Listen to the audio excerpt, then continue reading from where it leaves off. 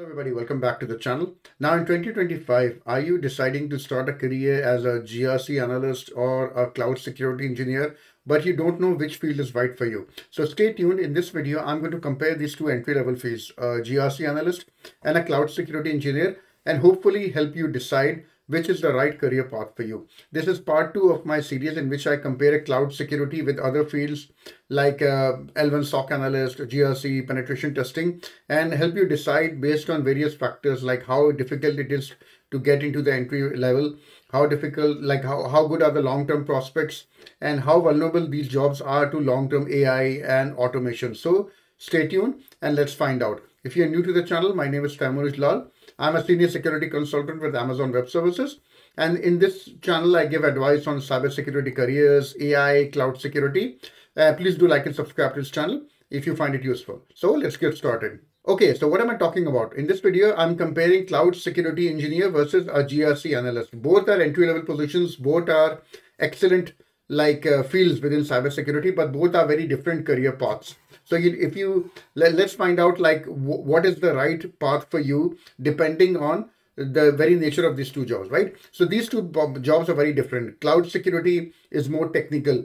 GRC is more analytical. So it really depends on what sort of person you are, what you find interesting, and what are your long-term goals, right? Where do you want to go?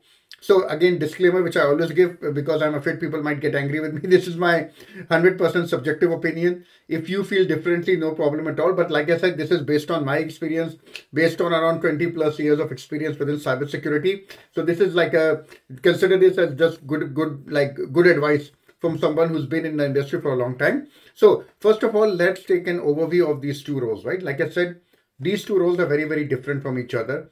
Cloud security engineer and a GRC analyst. So let's take a look at a GRC analyst.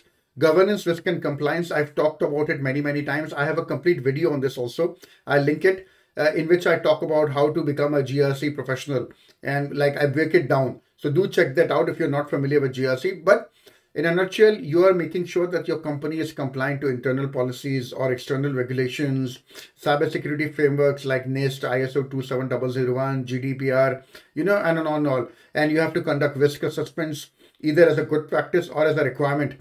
And you have to map controls to frameworks. There's a lot of documentation. You have to coordinate with external auditors, internal auditors, regulators. So it can become very stressful, especially if you don't like auditors. Yeah, this is not the job for you. And you have to also perform vendor third-party risk assessments. This is a very analytical position. You should be good at understanding frameworks, understanding standards, and understanding how to apply them. Like I said, I have a complete video on this. I'll link it. So do check that out also. As a cloud security engineer, now I'm in cloud security. As an entry-level position, this is more you have to design secure cloud architectures. You're working in a cloud environment, AWS, Azure, Google, Oracle, or in multiple cloud environments. If you're in a multi-cloud environment, you have to implement cloud-native security controls or maybe third-party solutions like Trend Micro or Wiz. You have to review infrastructure as code, things like containerization, microservices, put it in things like cloud security response, automations, and you have a lot of collaboration with DevOps and engineering teams. So this job, as you can clearly see, is more technical in nature as opposed to GRC, which is more analytical in nature. I'm not saying either of these is more easier than the other. It really depends on what sort of position you are. I've known people who are very, very good at analytical, but they're not that technical. So of course, GRC is more better for them. I know people who hate documentation, who cannot stand looking at standards. They are more technical. Cloud security is more suited for them. But the question is entry-level difficulty. Like how difficult is it is to get your foot in the door, right? Especially if you're starting out. With GRC analyst, it's the entry point is more easier. You do not have to be technical to get into governance, risk and compliance, which is the biggest advantage, I would say. If you are non-technical or you're just starting out, you can break in with the right training, with the right knowledge about NIST, PCI DSS, and those sort of standards. There are many, many courses and templates to learn, and you get a much broader exposure. You find out how companies work, how regulations are set up, what are the implications of regulations, how can you get fined, and so you get a exposure to a wide variety of stakeholders. What are the cons of this? Documentation. There is a lot of documentation in GRC. I'm not going to lie to you. If you like, I used to look after GRC for 4 or 5 countries. in my previous job. And the documentation used to drive me crazy, especially when you're dealing with things like PCI DSS, NIST, SOC Type 2, SAS 70, those sort of reports. It can be, documentation could be quite extensive. And your report writing and communication needs to be good if you want to succeed in GRC. And moving on to more senior roles, becoming a senior GRC analyst or a head of GRC, head of IT risk. It can take time if you don't specialize, if you don't really up your game when it comes to communication and dealing with stakeholders. There's a lot of interaction here. If you're not a people's person, if you don't like interacting and clashing with people, this is not the job for you. So while the entry point is much easier compared to cloud security, but these are the things you should be aware of. But cloud security is a more advanced entry. I'm not saying advanced in the sense that you cannot break in. Of course, you can do that, but it's slightly more difficult than GRC because you need to be more technical. But the good point is you can get a higher salary because, like I said, the skills are much more difficult to get. You need to understand cloud architecture, automation, infrastructure as code, Python. So you need to get that, and you might have a much more a bigger variety in your day-to-day work compared to GRC, where you're not just doing documentation or PowerPoint slides all day long. The cons of this, of course, is that you need to have that experience, right? You need to understand how to go about, how to deal with cloud infrastructure, how to read infrastructure as code, how to read Terraform, how to secure cloud environments. So you need a much better technical foundation at the outset. If you're not technical, if you have no idea how cloud works, it will be much more difficult to get with. With GRC, a lot of companies, they can see that if you're good at documentation, if you have a basic understanding, they are happy to take you on and then upskill you through training. With cloud security, it might be slightly more different because companies want you to hit the ground running from day one. They don't have time for you to upskill if you're not that good in cloud security, simply because cloud environments are very, very fast and you have to upskill. You have to be ready from day one, right? What is the vulnerability to AI and automation? This is something I cover in all my in all the videos of this series, because AI is here. It is changing the job industry. Every job that I talk about, I want to make sure I cover it from the perspective of how dangerous, how vulnerable this job is to AI. So with a GRC analyst, the automation risk is very low.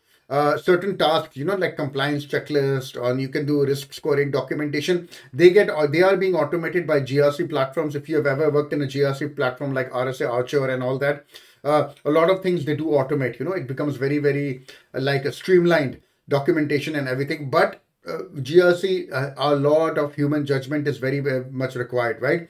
It's like understanding security requirements and then conducting risk assessments and reading between the lines, understanding what is there, what is not there, understanding where you can lower the risk threshold, where you can increase the threshold. That requires interacting, talking to people. No, AI cannot do that. So AI cannot read between the line and understand what a stakeholder is trying to say, the ambiguities and the gray areas. You need a human being for that. So the automation risk is not that high, honestly speaking. But you should understand how to these GRC platforms, learn how they work. There are many, many videos for that. Just have a good understanding of how these platforms are working so that you future-proof yourself. But you need to make sure that your high-level skills like business communication, understanding third-party risk management, reporting. Like I said, communication and reporting are very, very important in GRC. You will not go far if you are not good at either of these things, communication and reporting. So upskill yourself ASAP if you want to build a career in GRC. Cloud security engineers, same thing. The automation risk is low. While a lot of things in cloud security can be automated, there's a lot of cloud architecture reviews, threat modeling, which require a lot of human insight. Custom engineering, like architecture, compliance, all of these things, they require a human being to understand. As more companies are migrating to the cloud, like I said, especially with the AI boom, nobody is going to be putting their AI systems in-house. All of them want to move to the cloud. So the demand is definitely going to be there. I do not expect AI to be replacing GRC or cloud security anytime soon. What are the long-term career prospects? So, okay, now you have a good idea about the entry-level difficulty and the vulnerability to automation.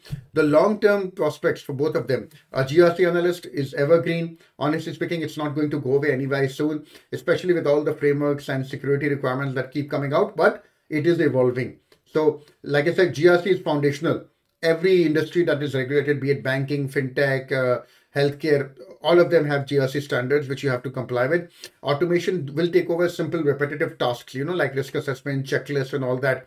But people, especially companies, the stakeholders, they want people who are experts, who can advise them, who can make them understand how to implement these standards. And for that, human insight is very much required.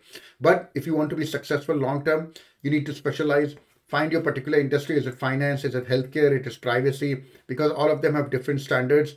Learn to communicate, learn to write, and understand what are the key regulatory trends which are happening in the industry. Things like the EU AI Risk Management Act, the NIST AI Risk Management Framework, the NIST 2, whether you're in the EU or in the Middle East or in the UK or in the USA, all those different standards are coming out, which are impacting things like quantum computing. These new trends are coming out. You have to be aware of them because you will be asked these questions in your interviews. Similarly, cloud security engineer also great long-term prospects here. There's a high demand and longevity, like I said, because of the AI thing. It is one of the most future-proof cybersecurity domains because more and more managed services are coming in as companies want to reduce the cost. Long-term strategy, keep upgrading yourself, keep upskilling yourself, stay current with cloud security certifications, but don't just focus on them.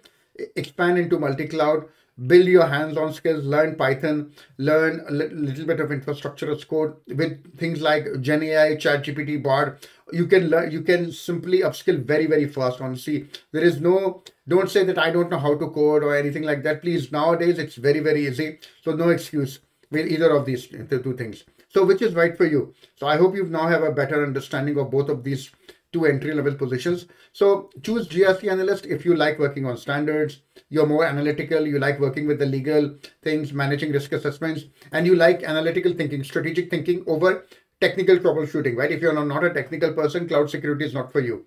If you're more analytical, definitely GRC. And you want a business-facing role, you can influence the big picture. You can tell the company these are the standards we have to comply with, and you have a roadmap for the next 12 to 18 months, right? And you like structured environments which are very, very regulated, and you want to author security policies. So you are the one who want to be writing and driving security policies. Definitely GRC is right for you. Choose a cloud security engineer if you like more project-based architectural work where you're migrating workloads to the cloud, where you're migrating applications to the cloud. You like designing systems, system design, threat modeling. You're more technical, simply put, and you want to work more proactively than waiting for a standard to come or an audit to come. And like I said, in GRC, it's better if you author security policies. With cloud security, you want to build systems that enforce those security policies. So if you want to be the person who is implementing those security policies in practice, PCI DSS, CIS benchmarks, how they are transferred or translated into a cloud environment, then definitely this is the position for you. So I hope now you have a very good understanding of both of these two positions, cloud security engineer versus a GRC analyst. Like I said, I'll link my video on GRC below also if you want to dive more deep into that. So I hope this was useful to you. Thank you very much, and I'll see you in the next video.